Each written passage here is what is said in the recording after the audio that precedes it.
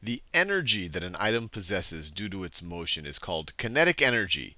The kinetic energy of an object, which is measured in joules, varies jointly with the mass of the object and the square of its velocity. And then they ask us if the kinetic energy of a 3-kilogram ball traveling 12 meters per second is 216 joules, how heavy is a ball that generates 250 joules of energy when traveling at 10 meters per second? And they really shouldn't be saying how heavy. They should say what is the mass of a ball, because we care about mass, not weight.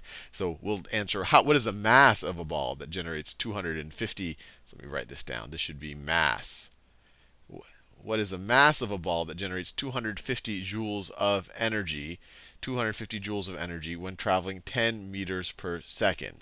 So let's think about it. Let's think about what they tell us in this first paragraph over here. The kinetic energy of an object. So I'll just call that, so the kinetic energy, I'll call that energy, there's not 3 bars there. It's energy, and I'll write a little small k here to say this is kinetic energy.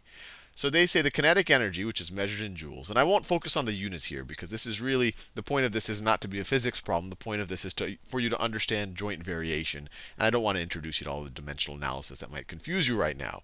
So let's just work on the proportionality that's going on over here, the variation.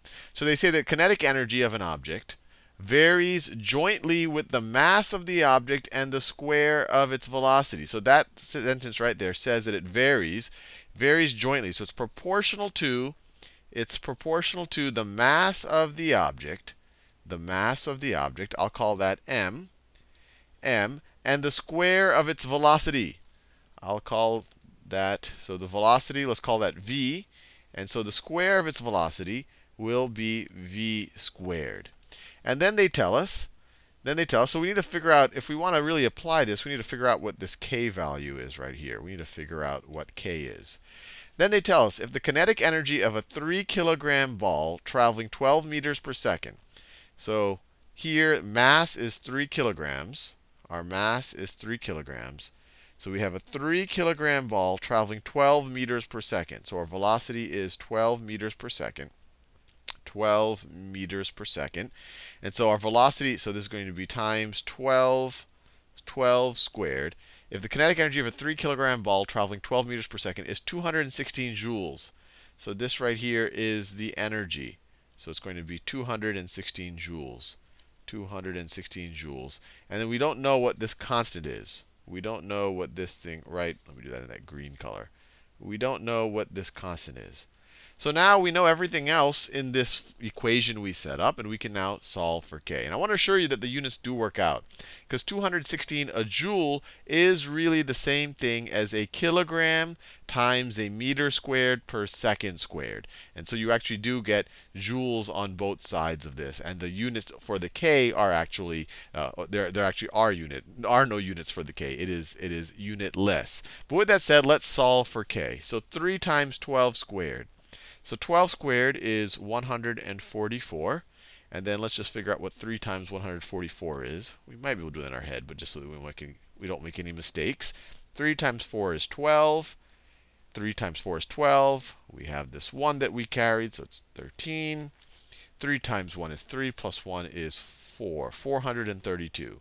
So all of this over here is 432.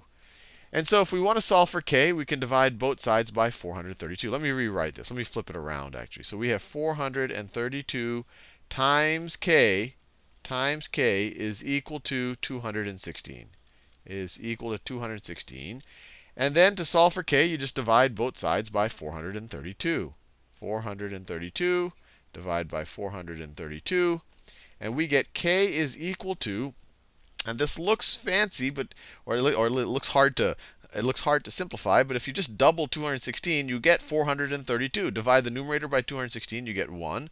Divide the denominator by 432, you get, or divide the denominator by 216. You got to divide by the same thing. You get 2. This is literally just 1/2. So k over here is equal to 1/2. So now we're ready to answer the second part. We were able to use this first sentence over here. We were able to use this first sentence here to figure out our k.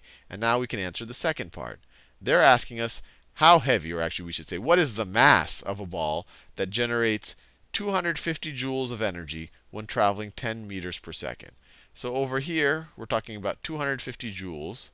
250 joules is going to be equal to K, which is, we know, is now 1/2. We just figured that out. K is equal to 1/2, is equal to 1/2 times the mass. And that's what we need to figure out. What is the mass of the ball that generates this? Times the mass when traveling 10 meters per second. So our velocity is 10. So mass times 10 squared. And so we get 10 squared is 100. And so we have 1/2 times 100 is going to be 50. So we get 50 times our mass. I'm going to try to keep the same colors here. 50, it's not the same color. 50 times our mass is going to be equal to 250. Is equal to 250. And then to solve for mass, you divide both sides by 50. Divide both sides by 50. Divide both sides by 50. On the right-hand side, you just get mass. On the left-hand side, you just get 250 divided by 50. You get 5. So our mass is 5. And we didn't keep track of the units here, but you had joules over here. So this is 250 joules. And then this is joules divided by meter squared per, if you look at these units, it would be meter squared per second squared. You actually would get kilograms. So let me write this down. So you actually do get 5 kilograms. So the mass of the object in question is 5 kilograms.